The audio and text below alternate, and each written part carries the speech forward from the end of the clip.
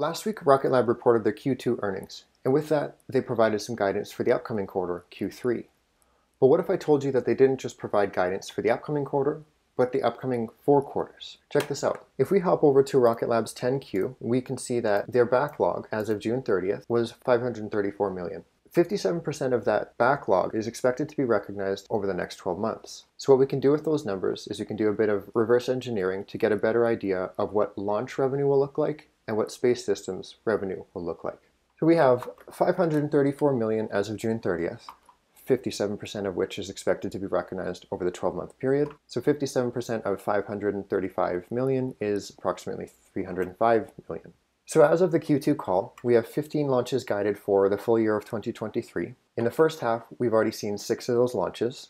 In Q3, we've already seen 1 with another 3 expected, total of 4. That leaves us with 5 launches for Q4. Also mentioned on the call was that there are 20 launches planned for the full year of 2024. What we'll do with that is we'll expect that 9 of those launches are in the first half of the year, in the period that we're looking at, and then the other 11 will be pushed into the second half of the year. So what we'll do is we'll combine all the launches that are within this backlog period that we're looking at, and we'll see that the number is 18 launches over the 12-month period. If we now multiply those 18 launches by the average selling price of the Electron of $7.5 million, we're going to reach $135 million of launch revenue. Now to find space systems revenue for this backlog period, we'd need to just simply take the total revenue, 305 million, subtract the launch revenue, 135 million, and that lands us at space systems revenue of 170 million over the period. So let's finish this out by comparing the last 12-month period to what we're expecting to be the upcoming 12-month period.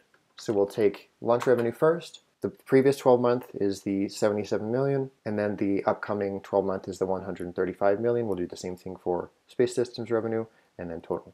So what we can expect comparing last 12-month period to the upcoming 12-month period that we're looking at, we can see 75% growth rate.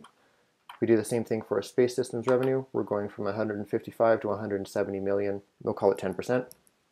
The overall revenue growth rate is 232 million to 305, which puts us at, we'll call it 31% revenue.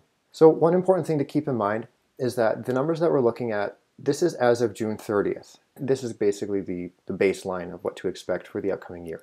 And I mean, if 30% growth is the baseline, cool. That all being said, thank you guys for stopping by. I hope you enjoyed this video. And if you have any questions or comments, feel free to leave them down below. And yeah, cool. Enjoy the rest of your day.